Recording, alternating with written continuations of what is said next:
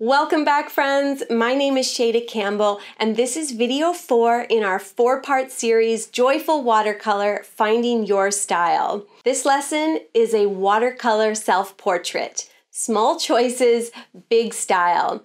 So we've talked a lot in the other videos about acknowledging and recognizing the choices that we make, whether it's in our doodles or our techniques or our brushwork. Today we're going to think about our choices as an artist as we create a self-portrait. And as I said in the very first video, we're going to get you on the fast track to understanding your unique artistic voice. So let's paint a self-portrait. Okay, supplies. What are we using? I have my Strathmore visual journal. This is 140-pound watercolor paper. It's great for wet media. I'm going to do my practice work in there today. And then I have my other Strathmore. This is like a hardcover little watercolor sketch pad, and that's where I'm going to do my finished portrait. But any watercolor paper will do for this. Now I'm going to do my practice pieces in a single color, so I've got that black tube of paint from ґ𝗻𝗻𝗃, and then for my finished piece, I'll do a colorful portrait. So I have the Aquafine travel set here. A couple brushes. I'm just using my number 8, number 4 round brush. Even if you want to go even smaller to a number 1 or 2, that's good. Grab a palette and a glass of clean water, some paper towel for blotting your brush, and we're ready to get started.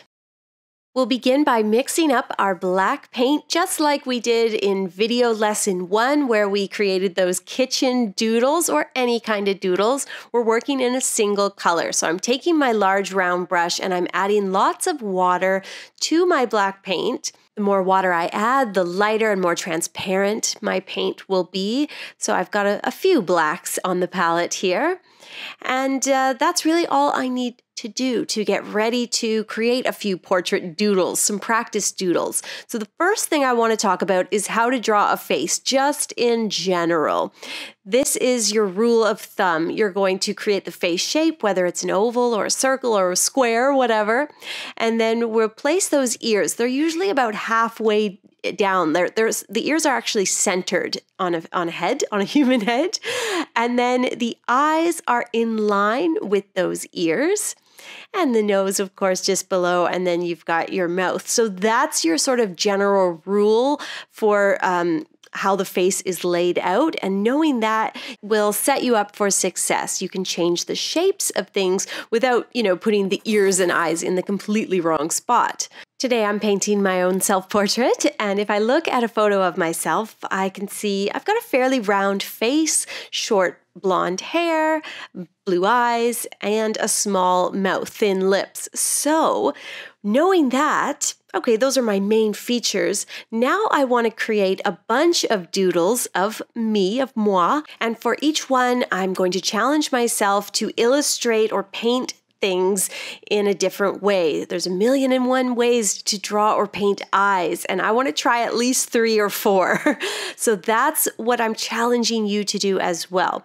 Now to begin, I'm starting with my first little portrait doodle here, and I'm using a very transparent, very light black paint to kind of work out a round face shape and neck. And I'm putting my 2 little ears there about halfway down. You can see I've kind of left my hair blank, and then I'm using just a little bit of a darker paint on the tip of my brush and kind of just drawing the hair in. The blonde hair is a little bit tricky because I want it to look light, but I just put the wispy hairs there and then I muss them up with water a little bit.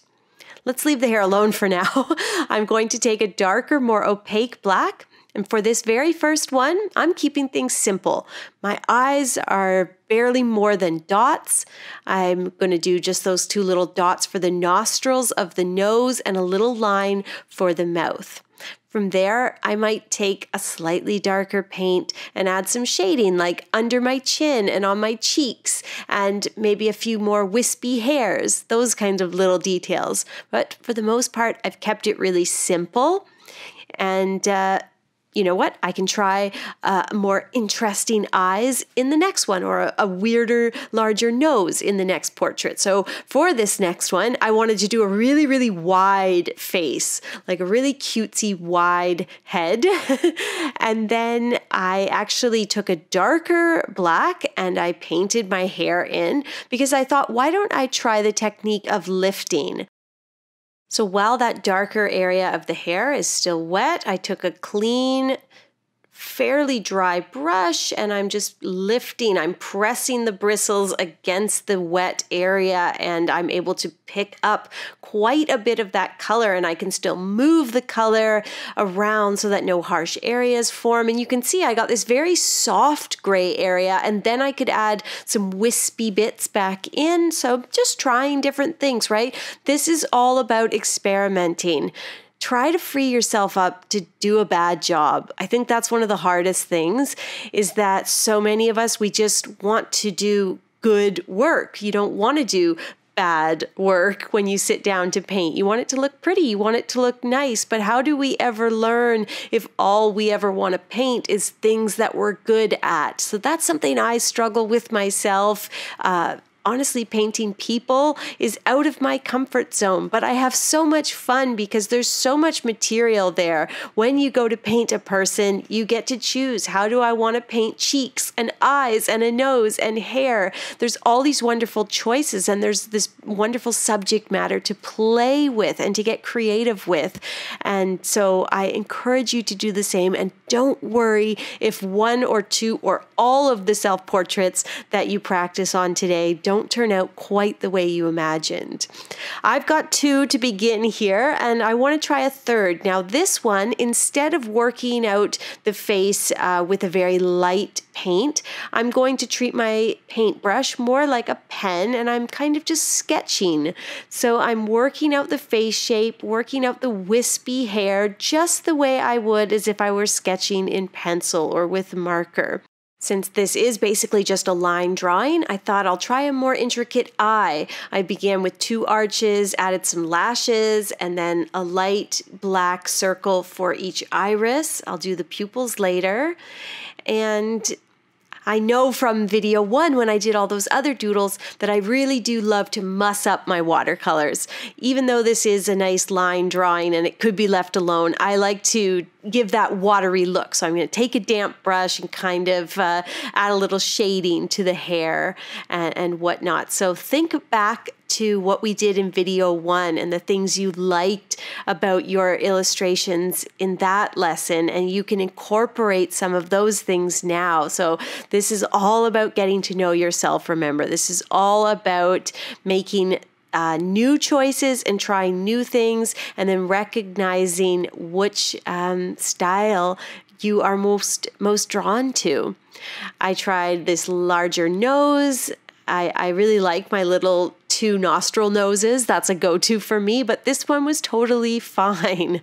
And now that this is beginning to dry, I can add the pupils to the eyes. I'll add a little neck, and this one's totally different than the first 2 that I did. But I like it, and it's teaching me about things that I do like and things that I don't. I'm not really into that nose.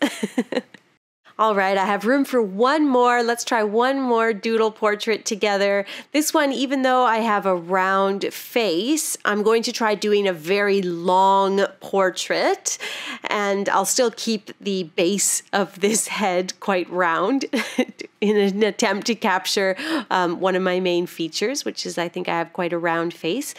Adding my ears and neck, and just did everything in a very, very light color. And then I liked portrait number 2 here, the lifting, the way it gave this very soft quality to the hair. So let's try it again. I am using this nice dark, rich, semi-opaque black to paint my little pixie cut here. And then while it is still wet, I'm going to take a clean, damp brush, and I am picking up the paint. So for lifting, you're always going back to the paper towel and get rid of the excess paint that you pick up, then come back to the paper, pick up some more paint, blot on the paper towel, and in that way you just erase little by little, and you get this nice very soft sort of area that I think is great for clouds, great for adding highlights on water or flower petals or whatever you might be painting. I tried doing larger eyes for this self-portrait, and then I was stuck on my little nostril, tiny nostril nose, went back to that, added a little lash. That's something I like. And then I did this sort of creepy mouth. I don't know. When you're experimenting, it's not always excellent, or it's not always something that you're like, oh yeah, but hey, that's how we are learning what we don't like. It's just as important to learn what you don't like. So that one had some features I did like the hair, and some that I didn't, like the large dark eyes were sort of creepy, and the long mouth, a little creepy also. But what do I like? I like the little nostrils. I like the rosy cheeks. I like the mussed up, watery hair. So those are all things we're going to bring with us as we paint a final self-portrait in color. So speaking of color, let's pull out our pan watercolor set and mix up our colors for the portrait.